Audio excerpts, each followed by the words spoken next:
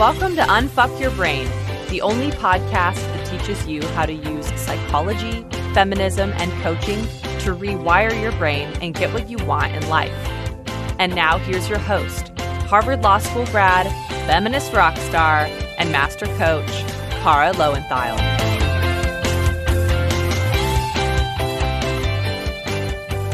Hello, my chickens.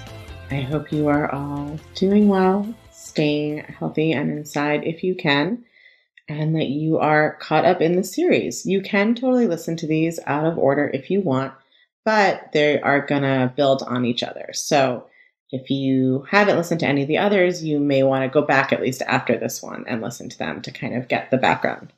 The other thing I want to ask you all to do is, if you found this limited series helpful, to share it with a friend or a family member or loved one who you think could use some support right now. I really designed this mini series to be a great introduction to a lot of these concepts for people who aren't as familiar with thought work. So if you've kind of been wanting to figure out how to help the people in your life who are really freaking out during this time or struggling, we don't want to coach other people without their permission. They haven't signed on to the concepts. But sending them this little limited series can be a great way to offer them some support. And then, of course, always up to them if they want to take you up on it. All right. So in the last episode, I talked a lot about why your mental and emotional health are so important and how counterproductive it is to ruin your mental and emotional health, stressing out about your physical health. And so if we understand that our mental and emotional health are what are going to create our experience of this time or any time, right? Whether it's during this pandemic or before or after, it's always our mental and emotional experience, our thoughts and feelings that kind of constitute what something is like for us, right? That create our experience of it. So if we understand that, then we can start to take these tools that I've been teaching you and build and kind of like Legos, right? Like stack and connect them together to understand how we can create the emotional experience and kind of results that we want to create during this time. And so today I want to talk about, I think, the two things that people need and want the most during times of upheaval. And those are, one, how to stay focused and productive in some area of your life, right? Which produces stability and helps with that feeling of chaos and things being all over the place. And two, to feel connected to other people in a time when a lot of us are self-quarantining or self-isolating, and we're physically not around other people as much, although if we're with our families, we're around them all the time.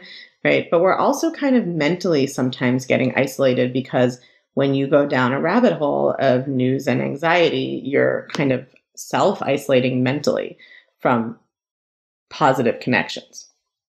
So those are kind of the two things I want to talk about. So let's start with how to stay productive. Now, I think that there's kind of two types of people here who really turn into the same type of person. One are people who are like, fuck it, I'm not doing anything. Like, this is just a stay-at-home vacation, or, even if I'm not enjoying it, I'm not going to try to be productive. I'm not going to try to do anything. I've actually seen a lot of kind of social media memes and posts talking about how, it's like the tyranny of capitalism to say we should be productive during a pandemic. And I see where those messages are coming from. I understand what people are saying.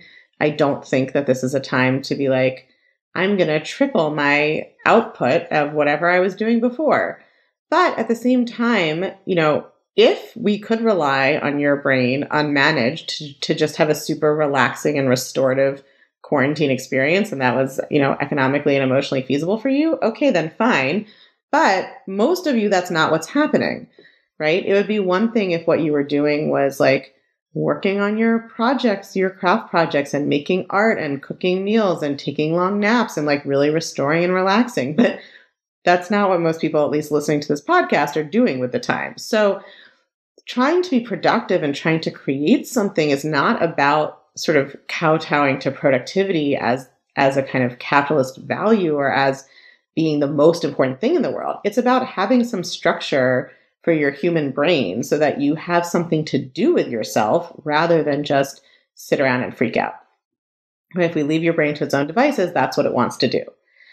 And just like small children, most humans need some structure. They need a project. They need something to do. They need to feel like they are creating and contributing and producing something. I think that that is just something that is innately human for many of us. And okay, it doesn't always mean like producing memos and PowerPoints is our nature's true passion, but I do think that we have an internal desire to create, to contribute, to produce, to do something with our mental and emotional energy, especially if it's something we can put in the world for other people, right? That benefits other people. So I do think it's important that you not just kind of throw up your hands like, okay, everything's chaotic. And so I'm not going to do anything. I'm just going to like descend into a time blur of Netflix and news and snacks and naps, like maybe for 2 or 3 days, but then it's time to get to work. On the other hand, the other extreme is having this kind of perfectionist fantasy that you can, both of you and your partner, do your jobs at 100% while also homeschooling your children who are all in the same room and also cooking, gourmet meals every night and also repainting the house, right? We can go the other direction and have these unrealistic fantasies of productivity that are also not helpful. So what I really recommend is what I always recommend, what I teach if you're in the clutch, stick with what I teach you about how to calendar and organize your time, right? And if you're not, we have Unfuck Your Brain episode number 6 is an overview of what I teach on time management. But the basics are, I recommend that you plan what you're going to do with your time, right? So it's like 8 to 9, I'm doing this, 9 to 10, I'm doing that, 10 to 11, I'm doing that. I recommend that you plan your time, but that you plan it realistically, right? So if you have small children in the house and you know they're going to need you, don't have an unrealistic plan for what you can accomplish. Because here's how the two groups of people end up the same. When you set up an unrealistic plan and then it can't work, then you just say, fuck it, and you give up, right? And then you don't do anything, and then you feel bad about yourself, and then the whole cycle repeats. So reasonable plan, practical productivity, that's what we're going for. Not being the most productive and amazing necessarily you've ever been if all of a sudden you now are providing childcare for your own children while also trying to work, right?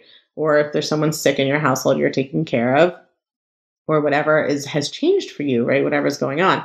But we also don't want to just kind of throw up our hands and decide that we can't get anything done and there's no point and we're just going to stare at our phones all day. Right? I saw a hilarious meme that was like, here's my schedule. This is what allows me to feel kind of focused and in control. And the schedule was just like 9 a.m. to 2 a.m. stare at phone. That's what we don't want to be doing. So I really recommend that you plan your time, plan what you're going to do, but be reasonable and flexible about it, right? Have an hour or two of free time, at least, that you can move around as you need to, right? Don't get super perfectionistic about your children doing exactly what you planned, exactly when you want them to. Like, create a plan and then have some grace and flexibility with it.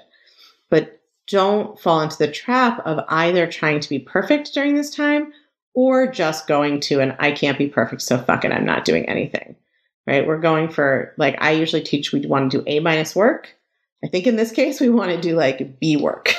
Like, let's try to do B or B+ work, not A+ and not D. Let's just go for that middle, right? Which for a lot of perfectionists is very uncomfortable. I do recommend if you are not working, if you don't have a job to be working at, that you pick a project to work on.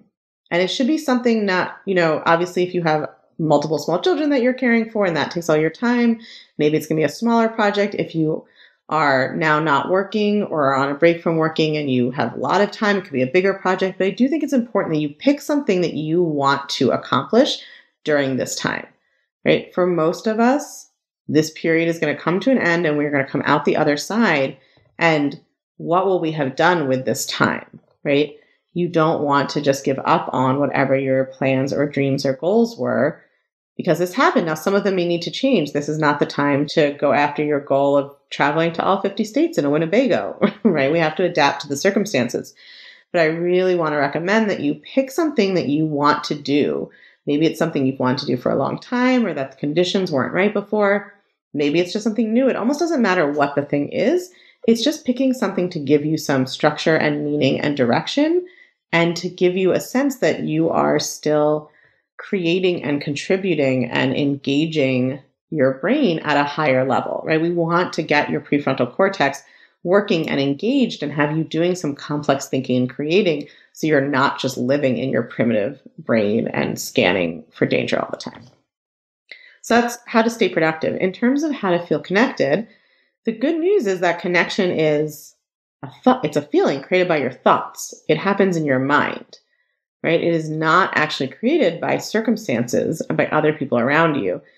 That is for some of you, that's a concept you already understand from the podcast. For some of you, that might be a bit like record screech, what the fuck is she talking about moment.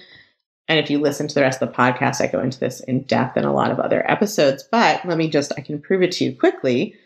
We have all been in a room full of other people and felt very alone, right? Most of us have had the experience of being with the person who's supposed to be closest to us and feeling very alone, right? Whether that's a friend or a romantic partner or whatever else. And at the same time, we've all been alone and thought of someone we love or a friend and felt so connected to them. Right? So it's not the physical presence of other people in your life that creates a feeling of connection. It's not even interaction with them. It's your thoughts about them. I do think staying connected in this time is super important. But the good news is that you don't have to be physically with people to feel connected to them. You can create connection by just thinking about how much you love someone, what you admire about them, what you enjoy about them, the good times you've had with them, whatever else it is. You can create love for other people. And it actually doesn't even have to be for specific people, right? For instance, some Buddhist traditions teach a meditation called a compassionate loving kindness meditation. It has different names. It's basically about creating love and compassion for everyone in the world, right? And you don't have to meditate to do that. You can actually just think about that. You can think about feeling love for all the other people out there who are dealing with the same situation, for the people in your town, for the people you knew growing up, whoever it is. I really recommend that you take some time to mentally produce that connection. So, of course, you should also or can also have phone dates with your friends and get on Zoom. So interesting, I've heard from a lot of my students that they're actually connecting way more with their kind of long distance friends than they were before this crisis, because now everyone's home and everyone's looking to connect with the people in their lives. And so they actually are having more connection now than they were before. Just one of the kind of funny ways that things can turn out to be the opposite of what we fear. But the most important thing to remember is not to kind of focus on the idea that you're alone, that you're isolated, even if you live alone, right? You can feel connection with whoever you want by thinking about feeling that connection. And you can even just feel connection with people as a whole, even who you don't know. So I recommend that you take some time every day, even if it's just 5 minutes. Yes, reach out to a friend, make connection that way, but also just think about someone you love, someone you care about. Create that feeling of closeness for yourself. The more you do that, the less you will even notice that you may be home alone or that you haven't seen those people in person. You know, we don't know how long some of us are going to be practicing social distancing or spending more time alone or just with a few people who are around us already. And there's no better time to start practicing the ability to connect to other people and to feel that love and connection with them, whether they're there or not, right? And that is such a beautiful thing about the human mind, is that we can have that relationship with that person, even if we're not directly in contact with them. Many of us have that relationship with people who aren't even around anymore, right? We still love people who have passed away or who we're no longer in touch with. So just remember that, yes, social connection is important to humans. And for many of us, it's an important part of our lives, although not all of us. But you don't have to be able to go to dinner or go to brunch or take that trip or even talk to the person in order to feel that connection that you want to feel. So if you focus on creating something, on being productive in some way that matters to you a little bit every day, and you focus on creating a little bit of connection with other people in your own mind every day, I promise you it's going to make every day feel a little bit more normal, a little bit more stable, and a lot more fulfilling, right? For however long we're in this particular situation, every day can have those elements. And so every day can feel a little more grounded, a little more rewarding, and a little more of the whole life that you want to have, right? We don't need to try to put our lives on hold just because the circumstances have changed. In fact, that's so counterproductive, right? And spending all of our time worrying about what the future will be means we're never actually present or enjoying the only time we have, which is now. So how can you produce, create, contribute now? How can you feel connection with others and yourself now?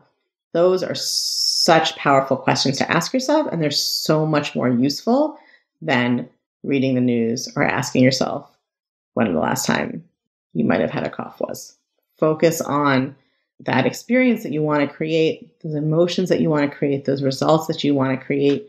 You have to do that intentionally. You cannot just rely on your brain to do it for you, because it will not, my friend. At least my brain certainly has not yet. All right. That's it for how to stay productive and feel connected. I recorded this podcast and several others today for my productivity, and I feel connected to all of you. I love all of you so much, and I hope that you will take a minute to love on yourself and someone else today too. I'll talk to you next episode. If you're loving what you're learning in the podcast, you have got to come check out The Clutch. The Clutch is my feminist coaching community for all things unfuck your brain. It's where you can get individual help applying all these concepts I teach to your own life and learning how to do thought work to blow your own mind. It's where you can learn new coaching tools not shared on the podcast that will change your life even more. It's where you can hang out and connect over all things thought work with other podcast chickens just like you and me. It's my favorite place on earth, and it will change everything. I guarantee it. Come join us at www.unfuckyourbrain.com/The Clutch. Or you can just text your email address to 347-934-8861. If you text your email address to that number, we'll text you right back with a link to check out everything you need to know about The Clutch. 347-934-8861. Or again, just go online to www.unfuckyourbrain.com/The Clutch. I cannot wait to see you there.